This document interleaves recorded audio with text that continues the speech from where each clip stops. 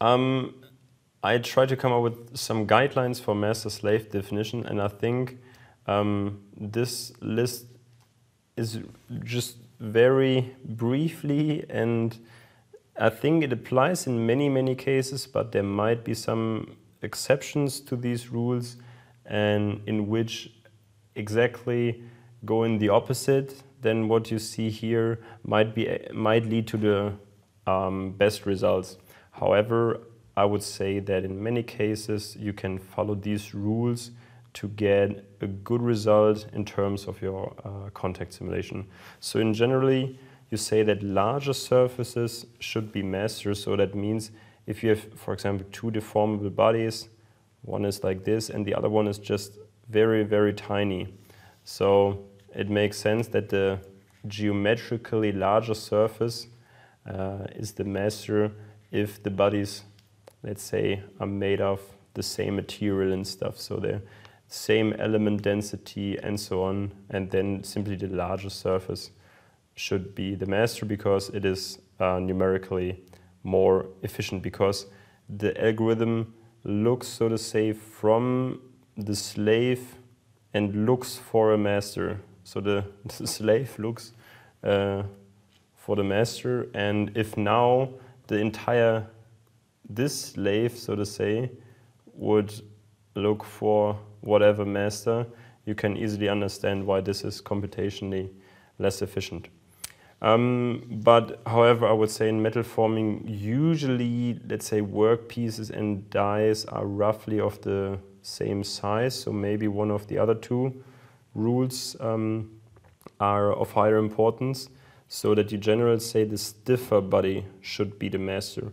And especially in metal forming, quite often one of the two is a rigid body, and then you say there is almost no case when you would not define the rigid body as a master but a deformable one. So if you have a rigid die where you do not calculate any stresses or whatever, and have a deformable workpiece, the die or the matrix is your master, and the deformable workpiece is your slave.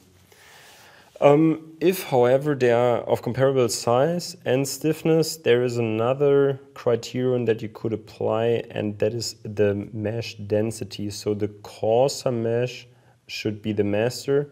That is of a similar reason as the first one, because it is just basically computationally more efficient. That's the main reason. If they have the same size and stiffness, there is no right or wrong technically, just using the coarse as the master will, I wouldn't say significantly, but will have a positive influence on your computational time. However, the results should be similar if you do not apply this third rule. And yeah, keep in mind the way that the slave nodes are not allowed to penetrate the master surface. So for example, that the workpiece has to slide along a die. So think about this as a die, and here comes the workpiece, for example, that you really say, okay, this node has to stay outside the die, and I think you can now easily understand why it makes sense to define this as the master, the matrix, the die, and the deformable workpiece as the slave. And if you have, for example, that one of the master nodes at some point slightly penetrates into the deformable workpiece, I think you can also understand why this is not so much of a big deal. Tracking approaches. Tracking approaches is something that you should usually not think about it as much, because I hope you understand by now that this course is about checking NL-geom on, so switching to finite strain element theory, finite strain kinematic theory, and so on. And in this case, you basically must use finite sliding, because I cannot imagine any case except of a small strain simulation where you switch NL-geom off, that you are interested only in small relative motions. In this case, you could use small sliding, as the tracking approach and save some computational time, but nowadays NLGM-on is usually the industry standard, and also using finite sliding, because whatever you do in metal forming, it probably will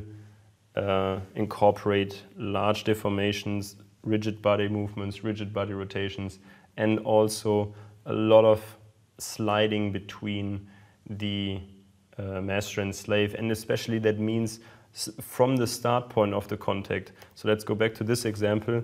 So in this case, first contact is initiated here, and small sliding would say the theory is not valid anymore if this slightly moves here or in this direction. And of course you can imagine that this is rarely the case in metal forming. So what is more of interest is the discretization scheme, because you can think about this and depending on the problem you're analyzing, you should think about, I have two options. I have the node to surface and surface to surface approach. So let's start with node to surface approach. I would say this is the traditional approach. It's called a one-way contact because you have one true surface and one true node that looks for this master surface, and you're looking for a projection. As I said, you're not looking, for example, necessarily for a point. In this case, the point is, by coincidence, the closest point on these two edges to A. But for example, here you can see that the closest distance to this edge is neither this node nor this node, however, but somewhere in the surface. So this is, the cool thing is, Abaqus can construct these virtual edges, and then using the tangent to this, the node can track the shortest distance between it and the master surface. So yeah, it's based on the normal of the master surface, but viewed from the node to the master. It's quite robust, and I can tell you from my own experience that changing to node to surface saved the day for me once during a simulation project which involved, there was a, I would say, very spiky tool and quite a round body. So yeah, we get the spikes all the time. And then node to surface helps to get a good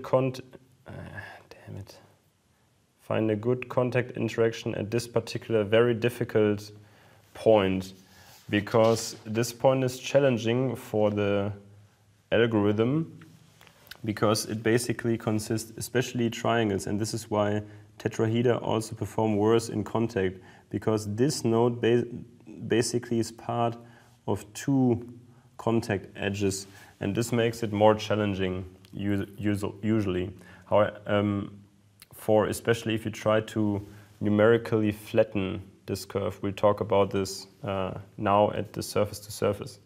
So surface to surface nowadays has almost become the standard because it usually yields more realistic results, especially on round and curved surfaces, and even more so if both of the contact surfaces are curved or round. You get definitely much better results in terms of a smooth distribution. With node to surface, you see, like, I wouldn't say a checkerboard pattern, but you can see patterns like this, and with surface to surface, your contact force increase really smoothly.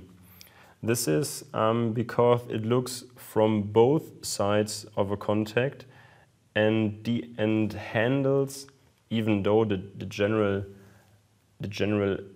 approach is still that a master node looks for a slave node looks for a master surface. So we see this here and here. However, the nodes, the adjacent nodes on the slave surface are now used to average over the contact region. So you can see a good example here. So here, these two are in node to surface based contact are in contact here and here. And in surface to surface, there is an artificial stiffening of the element between the two because both would like to get in contact. However, since it is considered as one surface, you say, okay, before these two points would get into contact, my true surface, my true element between the two would get into contact here at this very point. And you can understand that this usually decreases the penetration depth. The penetration depth, for example, would be this distance here, and here it's almost 0. However, you see that this also has an effect on the rest of the body. So you can usually say, and this is also almost the exact same example that I showed you before, the one on top here. So usually you say that it works well if the surface tangents tend to be parallel. As I said, if you have, for example, something like this penetrating into something like this. In this case, it will be even faster than node to surface and gives you much better results. But as I pointed out here and on top of here, and in my example on the previous slide, if you have sharp edges on the slave and the master has quite a coarse mesh, you will get a lot of problems. However, it's almost the exact problem if you have it the other way around, which is depicted here on top of the page. So before I gave you the example of a sharp edge of the slave and a coarse master, and here on top it's vice versa. You have problems in both cases. So really, this in circumstances like this, node to surface is the better way to do. But if you can really make sure that you have quite smooth surfaces coming into contact, then you will get better results. However, generally less robust and more costly.